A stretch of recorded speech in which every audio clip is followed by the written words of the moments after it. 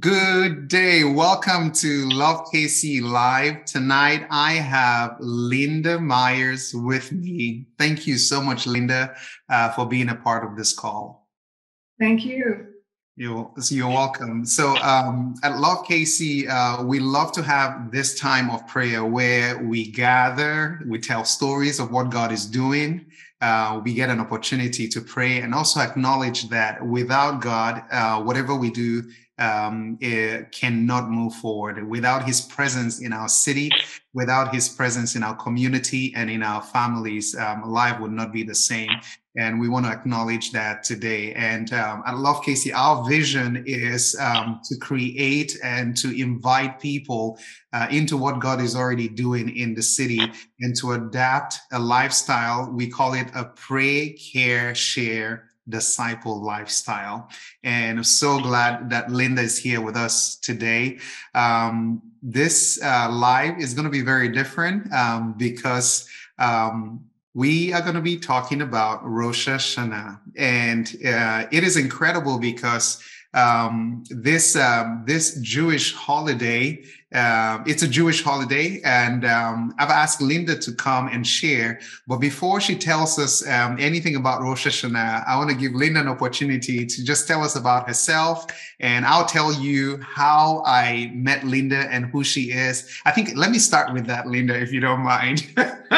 So my first encounter with Linda was part of a prayer team, and over time, I realized that this woman is completely passionate about prayer and especially just communion with God and listening to what God is saying. And I love that because my life has been built around the verse that says, "My sheep hear my voice. I know them and they follow me." So when I see someone who has that lifestyle, I'm drawn to that person. And that was how I got drawn to who Linda is.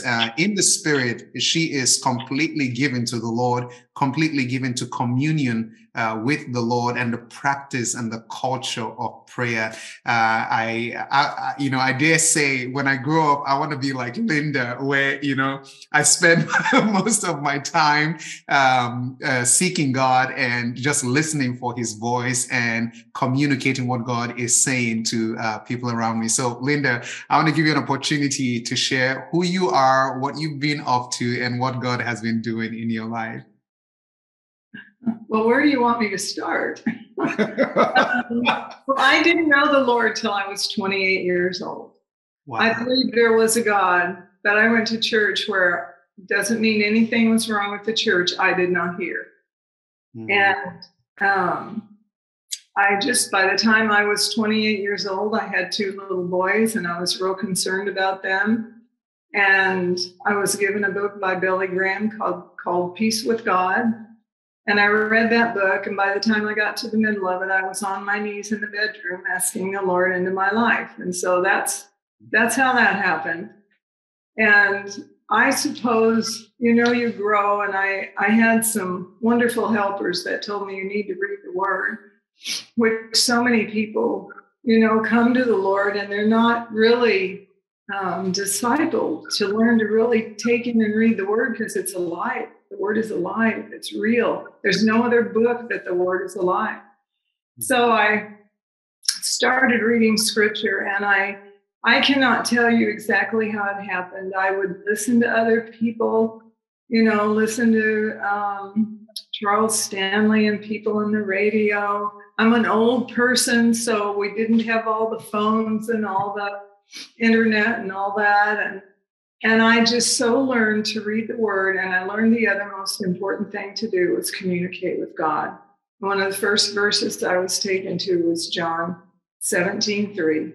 And this is eternal life, that you would know him, the only true God. And so I kept crying out to know him. And I found that I got closer and closer the more I prayed.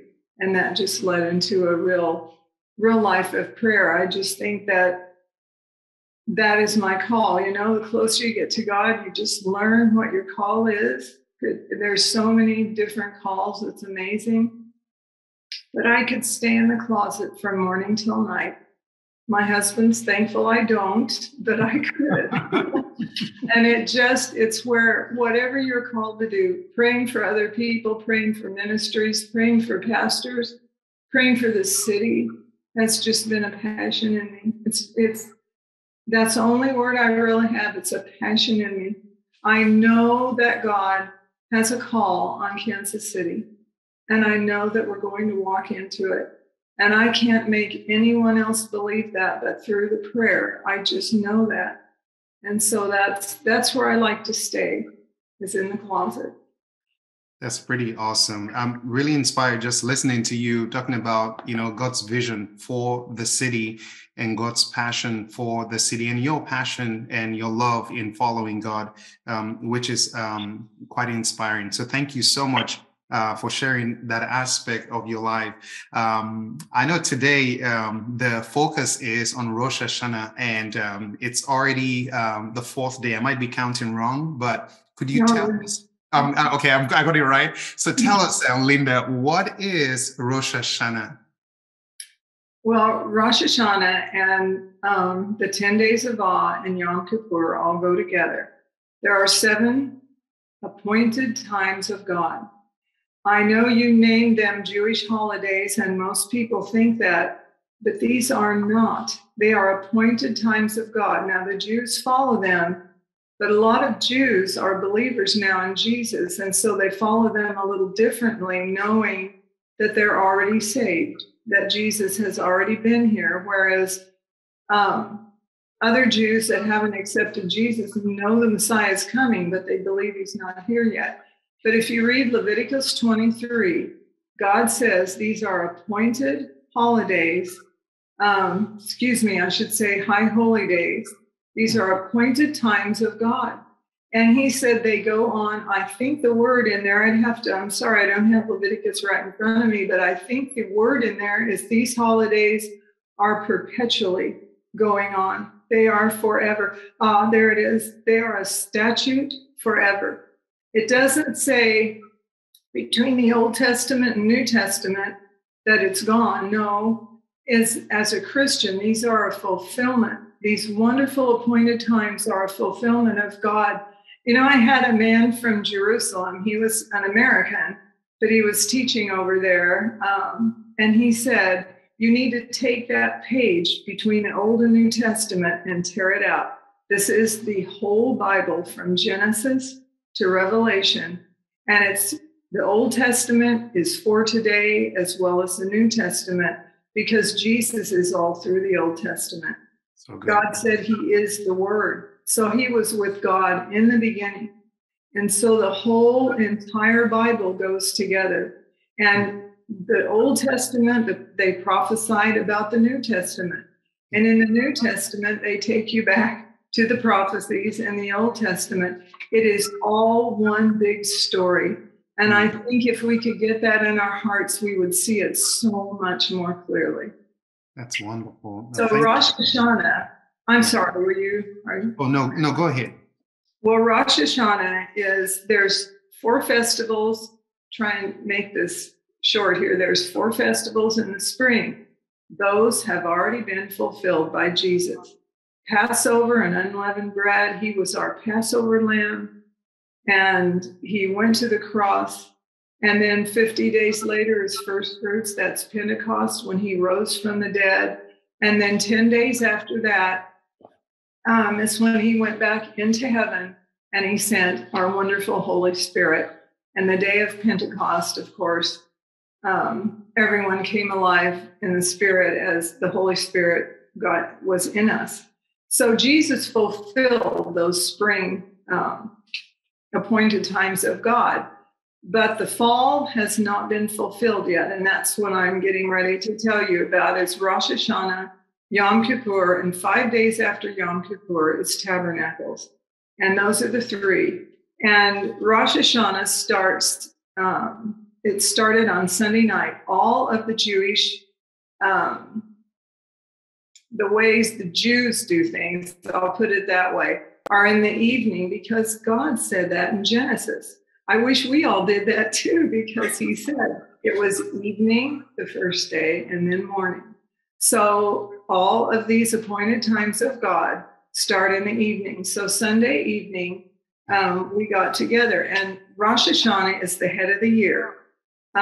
It's not really the new year. It's just the head of the year where all the crops they've come in, everything has, and they're, giving it to God and thanking him for the crops and the rain that's going to be coming. And they celebrate that, and they have their family over for dinner and everything, but it's a solemn, lovely and smiling and happy time, but solemn, because they know that they're going in to the 10 days of awe. And the 10 days of awe, again, remember, just keep in your minds that these are appointed of God, and it's just as important in the Old Testament as the New. So I'm going to tell you from a Christian perspective, because the Jewish perspective, they don't think Jesus has been here yet, and they want to be sure and follow to the T what they're doing, because they want their names written in the Lamb's Book of Life. Our names are already written in the Lamb's Book of Life. Yeah. So from our point of view, this is such a special time. It's an open heaven time where God is listening to the repentant prayers. And I had Judy Rowe that prays with me a lot. I just loved what she saw in the Spirit. God showed her, remember, it is even written that way in Scripture, there was an open heaven when the transfiguration took place, and those 3 disciples saw Jesus in clothes whiter than you've ever seen before. And when they were there, it was called an open heaven, and they could see in the Spirit. That's to me what it means. And so God now, for 10 days after the head of the year, we have the 10 days of awe. And what those are, they're just so special. It's a time to get close to God, a time to reflect.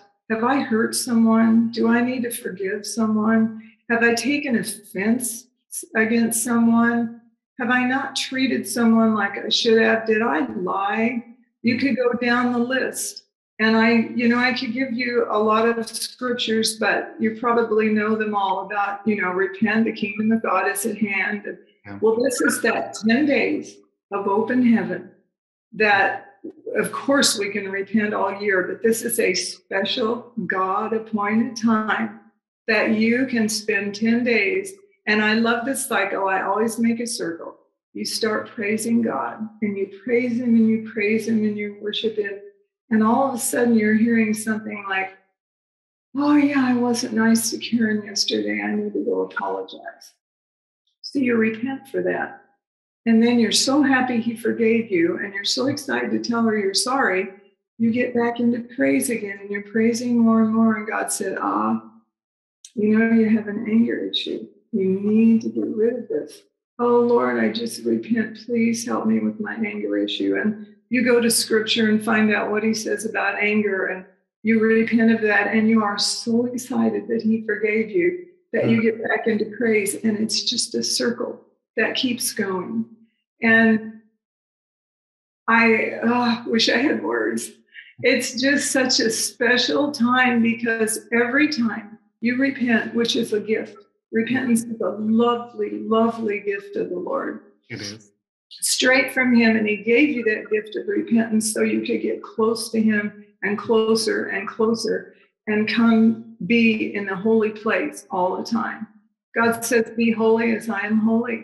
Yeah. He wants that, and that closeness with him comes more and more the more you spend time with him, praising him, and let him take you those places he has to for repentance. We are having those 10 days of all prayer meetings right now. It's a time between you and God. This isn't a time for the big church. It's a time for the big church individually. It's between you and God. They don't have great, big, huge meetings and go to synagogues and all. No, this is a one-on-one. God, what do I need to do? What do I need to change? Because I want to get so close to you. And it's so special. And we pray alone. Even when we get together, we pray alone and ask those kind of questions. And then at the end, we come back for just a little bit of corporate prayer and repent together. Maybe like this morning, we repented for the church because we're not in unity like we really like to be. We know that God wants us to love one another better than ourselves. Yeah. And so we prayed for that as a whole. But for the most part of it, we were alone with God and asking him what we needed to do. And at the end of these 10 days, next Wednesday night in the evening, as it closes, because the holiday will close in the evening, we will celebrate the fact that we have repented and will keep on repenting. And there was an open heaven, so we just are expecting a special closeness to God because he called this holiday. And 5 days after this, God is just so amazing. You know, Jesus hasn't come back yet, but we'll celebrate the Feast of Tabernacles. The Feast of Tabernacles is a picture of Jesus coming back and going with us all into the temple of holiness, probably not a building at all, just this temple where we all come together and then praise God for 8 straight days. They don't quit. Now, Linda, let me ask you a very quick question. I love what you have already expounded so beautifully about Rosh Hashanah and the head of the year and how it's not just a holiday, but it's an appointed time, an appointed time that God has instituted from the book of Leviticus, but yet still applicable today because it's a perpetual feast, or one of the perpetual feasts that God has instituted. And you talked about the 10 days of repentance, and that is leading to Yom Kippur. Did I get that right? Yes. Okay. That's what Yom Kippur is, the last day of repentance. You want to be sure you have bowed down before him. He chastens those he loves. And you want to be sure you've done everything. So that is the holiest of the days, knowing it's the last one. Now, why is that the holiest of the year? And when you think of ecclesiology, when you think of Christendom, what event happened in that time? Well, for them, it's the holiest because they believe that their names will stay written in the book of life if they have done what they should. For us as Christians, it's, to me, I'll tell you just personally, for me, it's just knowing that I have bowed down before God. That very last day, Yom Kippur, they fast 24 hours. And in that fasting, you know, fasting makes you feel a little weak and you get humbled, very humbled. And it's the most humbling day of the year, knowing that God chose it to grow you up for his glory and to cause you to be into him even more. So to me, it's the climax, you know, working up to, I don't know, Christmas, working up to your birthday, working up to, you are so excited that you have prayed and prayed. And I shouldn't even use the word working because God's the one that does the working. But you have prayed and you've sought him with all your heart. So you know that he's listened to every prayer you've put before him, and you know you're closer to him. And it's just a solemn time. It's just a solemn. That's wonderful. So it means that the Yom Kippur for the Jew is they want their name to still be written in the book of life, while for believers, our names are already been written in the Lamb's book of life because we've accepted the sacrifice of Jesus Christ. We've accepted it as sufficient. We've accepted it as complete. There's nothing that needs to be done. He's offered once and for all, just like Hebrews says, his blood. And so on that feast, am I interpreting it correctly? You are for the Jews, and for us, yes, everything you said is correct. But for me, it's just a time when I'm so excited that I've given more to God. Amen. Less of me, all of him. That's where you want to be. Yes. That's what John the Baptist said. I must decrease, he must increase. To me as a Christian, what it does by the last day is I've been so fully into him and wanting him and repenting and praising him. I feel like there's less of me and more of him because it was his appointed time that he called. So he did that work in me. That's wonderful. That's wonderful. I don't know how this ties into the 10 virgins, because I'm thinking about those virgins that had their lamp. Some of them, I think half of them had extra oil, and there is this, waiting for the bridegroom coming, and the ones with extra oil, they were the ones that were able to meet and welcome the bridegroom. So for me, on a personal note, so I feel like this season seems like that. God is always wooing and calling us for communion with Him, because He's a father. A father is like that. You want to be around your kids, and I have this sense of God wanting communion with His children, wanting communion amongst His children as well, which you spoke on the subject of unity, which Jesus has prayed in John 17. He said that they might be one, Father, as you and I are one. Any last thoughts you want to share about this feast to our viewers, for them to hold it on to their heart? If I'm walking in obedience to God's word, I want to be hearing what He's saying, and I want to act accordingly. Well, I can just tell you again from my own perspective, every day that you spend with God and in His word, you get closer. That's scriptural, that's happening. But when you know that you have walked through His appointed feast, just because you're out of obedience, because you love Him so much, yeah, I just feel like this is a special time where things fall off quicker. I can say that. And I just feel like since I'm being obedient and keeping a special time to Him, that it's just magnified. You can repent anytime. I hope you all praise every single day. Yeah. But for me, keeping this is just so special because He called it. Since He called it, I may not understand all of what He said, but He called it. So I just have greater even joy in keeping this time. This is wonderful. It's wonderful. If I hear anything you're saying, it's going to be anything we're doing is going to be magnified during this time because of what the feast is and the significance of it. Well, Linda, before I let you go, is there any burden that God has placed in your heart? I would love for you to pray, and I'd love for you to pray. Number one, for the church in the city. And and specifically for any particular burden that God has allowed you to carry, if you could, on this call to just release it and pray. The burden I have is for the church. That's how I'll pray. All right, let's go. Lord, I just thank you. I thank you for the Big C Church in Kansas City.